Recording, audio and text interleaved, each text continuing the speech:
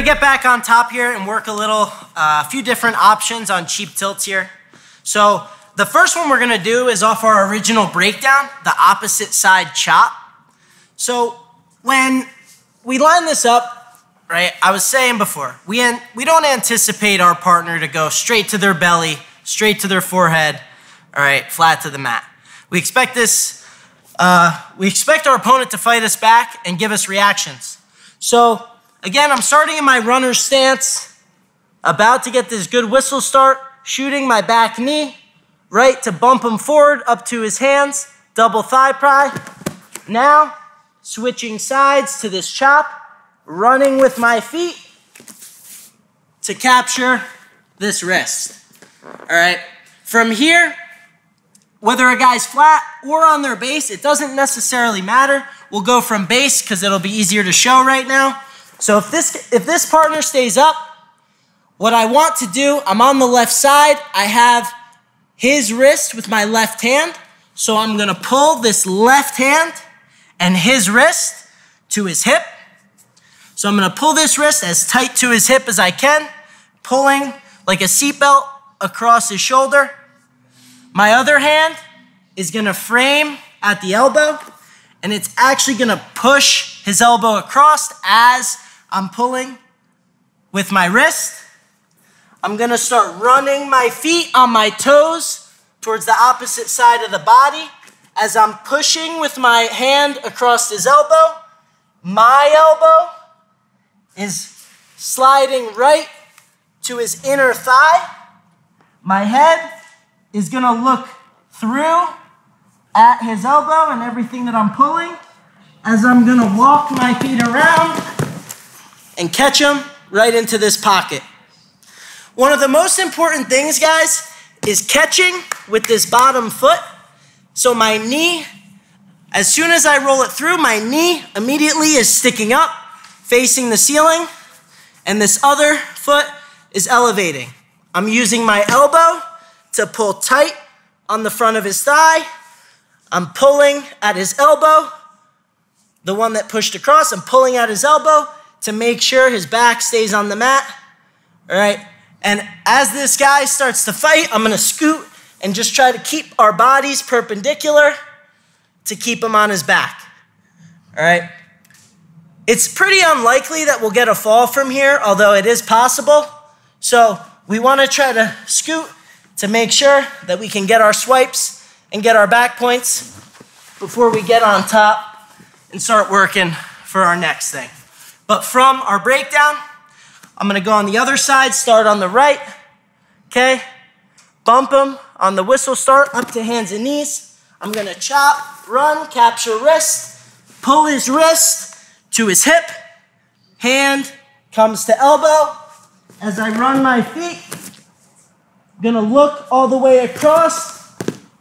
I'm walking around my head as I sink it through. My body is anticipating him coming through, and this bottom knee, bottom foot catches in the mat, points directly to the ceiling. From here, I'm using my elbow on his thigh and pulling it down, and I'm actually almost trying to put together my elbow and my knee here. So really isolating his front hip, all right, as I scoot perpendicular to make sure that I'm getting my back points. Hey, Joey, when I feel myself start to slide out of your pocket because I'm bellying down, you're walking your feet. Talk about that. You're constantly adjusting. Yeah, so like I was saying, guys, when we're in tilt positions, our partner's always gonna be fighting out. So we need to be scooting and trying to keep everything tight and underneath. And in a tilt, we need our partner in our pocket. So when I roll through on this here, I need to continue to scoot, all right? Also, I'm trying to get perpendicular. In a tilt, the more we're parallel, the less he is probably gonna be turned. So I need to get perpendicular to make sure that his back is exposed to the mat. Using this other leg to elevate, he's gonna be trying to turn away with that. I'm using that to turn it up and put his back to the mat. as my bottom foot scoots and keeps that knee pointed up to the ceiling. Now it looks like I'm getting a little looser in the position, and I am, but his back is exposing to the mat more and more so every time. So as soon as I chop, I pull, I catch nice and tight, elbow clamps down, all right, foot's up, and now I'm just trying to scoot and make sure that my partner's back is exposed to the mat, all right? I'm also conscious of my own back.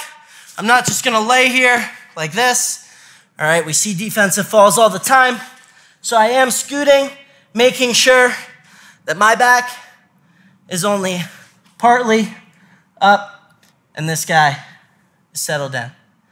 Now, if we're gonna try to settle in for the fall here, guys, one thing that we wanna do, this elbow on the front is super important, and we use our hand to push at his elbow to try and flatten part of his back to the mat.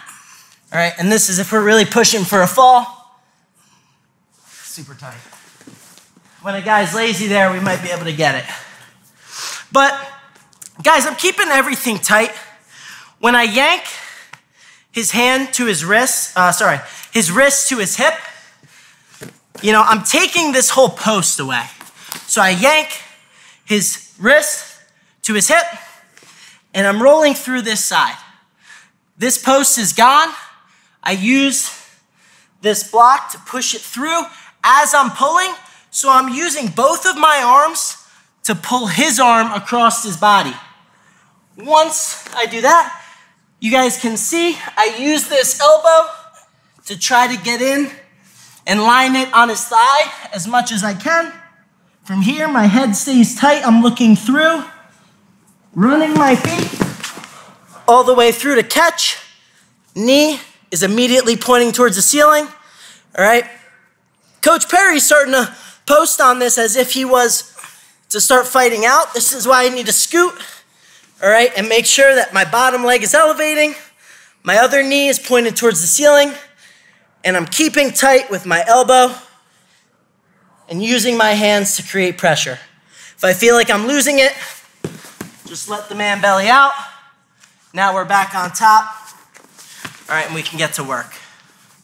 So that's our cross wrist tilt.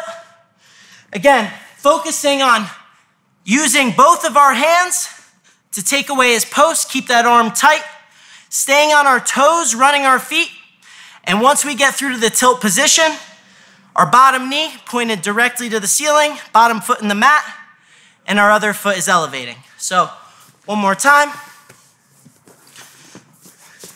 Chop, capture the wrist, pull.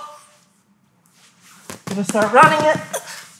Run my feet all the way through, catch in this position. He starts fighting away. All right, I'm gonna get perpendicular and use this elevator.